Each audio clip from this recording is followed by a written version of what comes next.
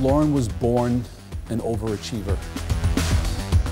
She's very driven. I don't know where it comes from. If she came in second, the second wasn't good enough for Lauren ever. Lauren's like one of the, maybe the most competitive person I've ever met. Kind of like being able to do things in excess. If I'm gonna ride, I'm gonna ride. I'm gonna go on a long ride. She didn't get that from me, that's for sure. She gets this all from herself. I bought Lauren her first bike, right? Lauren must have been maybe 4 years old. I always tell her that, you know, I got her started on her cycling career.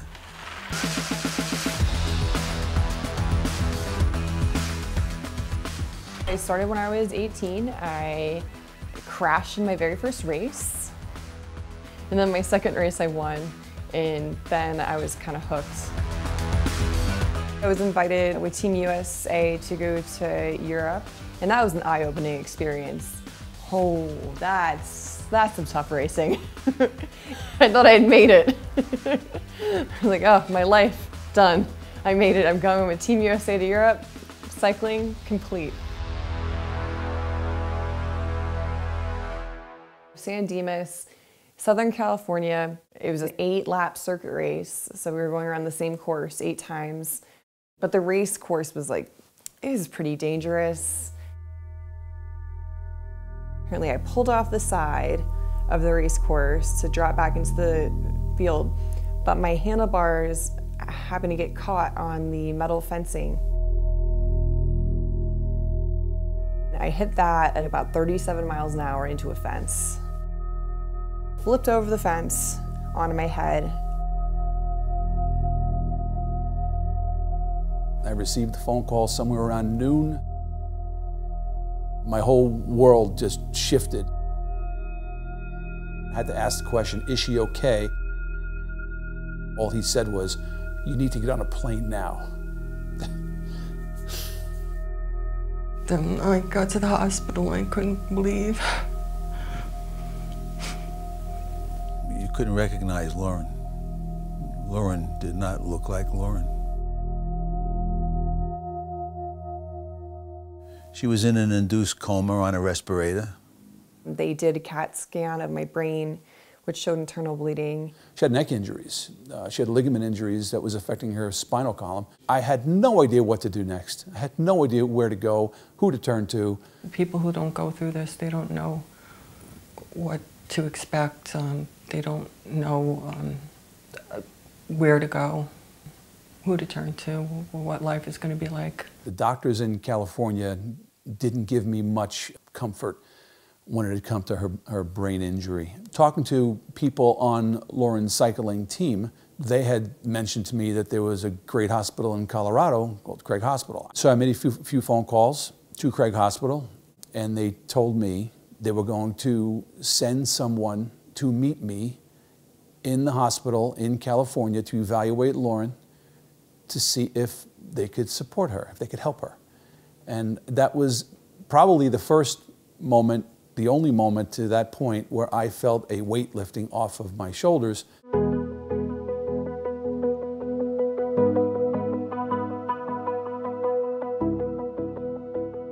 I don't remember anything for 3 weeks following the crash. I have no memories from April 2nd until I remember April 23rd, waking up at Craig Hospital. Dr. Barry, he was like my neuropsychiatrist. He kept me grounded. He knew what was going on up there. Craig Hospital had impressed me with their immediate expertise about how to handle me and my family and how to handle Lauren's initial first couple of days. She didn't remember a lot about her cycling, but she remembered that she needed to be doing things. She knew that she needed to be exercising and she needed to be on the move because she had been doing that for many, many years. So it was still embedded in her brain that she needed to be on the move. And if you wanted to lose weight, all you had to do is walk with Lauren because she'd walk you your 20 miles each day. That's the God's honest truth. Craig Hospital had been in Florida. I would have brought some suntan lotion and rented an apartment and put her in down there. If Craig Hospital was in Alaska, I'd buy a parka. Simple as that. How could it have worked out any better for me and my family? It was the best possible place I could have been at that time.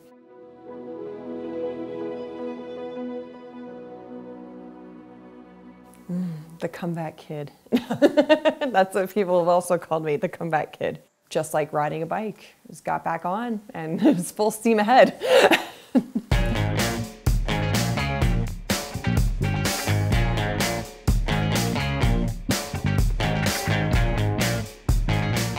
Today, Lauren is in a great place, and I'm in a great place because Lauren's in a great place. She earned her master's degree, MPH, epidemiology. Thinking that 5 years from then, I would have a graduate degree, I'd be working at the CDC, I would be able to set a world record, I'd win collegiate nationals, like none of that was in the realm. With COVID, all the professional cyclists were looking at breaking the world record in Everesting. Jim and Lauren, Everest attempt. So I jumped on that bandwagon. I have a charity, I could raise money for the Craig Foundation, and you know, if I'm gonna do it, I'm gonna try to set a world record. Because I can totally do that. It took me 9 hours, 57 minutes, and 29 seconds.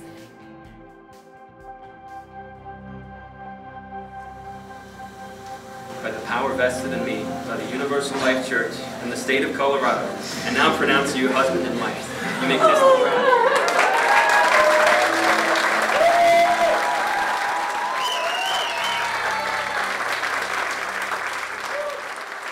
With the help and guidance of Craig, Lauren has got a firm grip on her life today.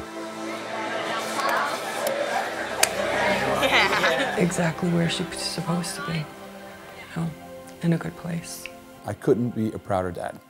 Lauren is the strongest person that I know that can handle challenges and adversity like she's had to literally handle in her life. And I don't know anybody else in my world that could have handled them and come out on top like she has, the way she has, and she's just freaking awesome for that.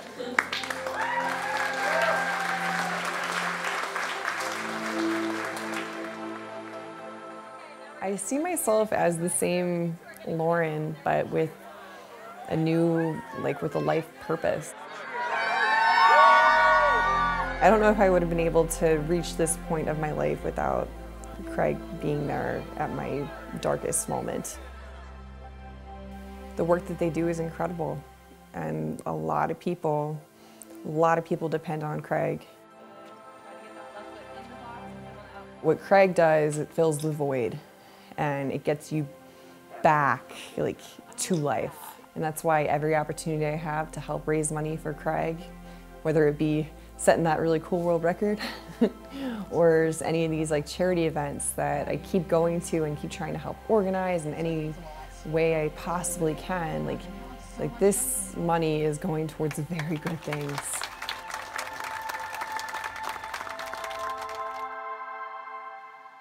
Every once in a while, everything just happens to work out.